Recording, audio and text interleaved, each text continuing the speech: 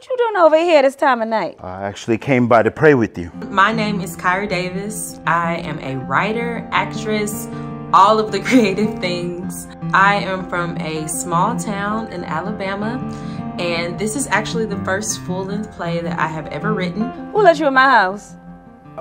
Come, Lori. Where's your sister Betty? In the tub. It's called SugarHill, and it is about young women discovering that they have autonomy over their lives and they aren't beholden to the men in their community. He's so nice. I like him.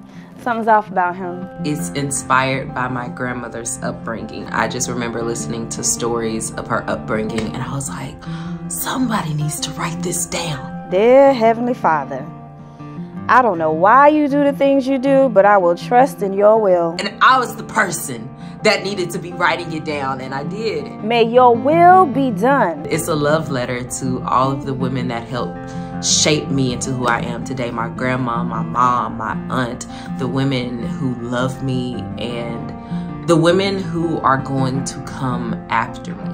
A scene reading of SugarHill has been produced by Dramatic Question Theater and will be streaming as a part of their digital stage presentation in March 2024.